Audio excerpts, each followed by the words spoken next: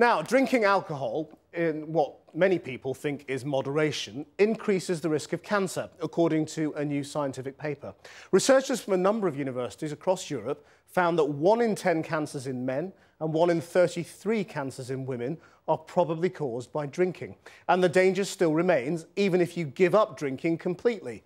Our science correspondent Tom Clarke explains. As it's something of a national pastime, you don't need to tell most people drinking too much is bad for them. But not everyone enjoying a pint by the river in Surrey today knew it increased the risk of cancer. No.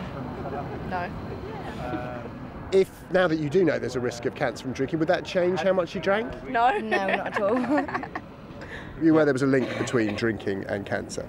No. For a long time, doctors have known that cancers like throat, liver, bowel and for women, breast cancer are linked to drinking alcohol. But how big a role the booze plays had been guesswork. This latest large-scale study gives them some idea. In the UK, we estimate that about 13,000 cases of cancer each year are caused by alcohol drinking. And that equates to about 8% of cancers in men and about 3% of cancers in women. The risk is highest for heavy drinkers, of course, but the statistics suggest even moderate drinking now, or in the past, can increase the chance of cancer. Doctors recommend that men drink no more than 4 units a day, that's 2 pints of beer, and women 2 units, that's a glass of wine.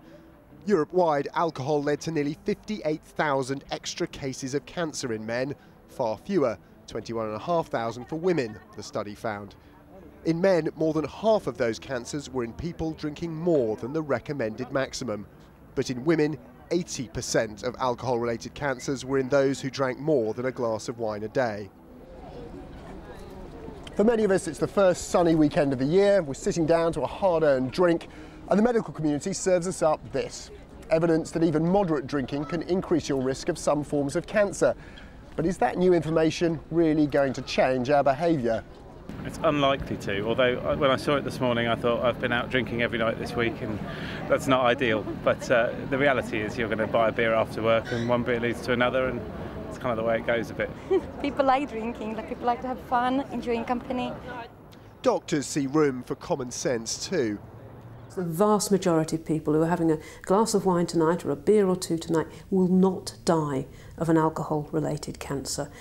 If you drink heavily, if you drink heavily over a long period of time, then I suggest you seek help because you are at increased risk. But for the vast majority who are drinking normal amounts tonight, don't worry and enjoy yourself. The risk to each of us? Well, take breast cancer. A woman's lifetime risk is 12 in 100. According to this research, a glass of wine every day only slightly increases that to 13 in 100. For many, a risk worth taking while the sun shines.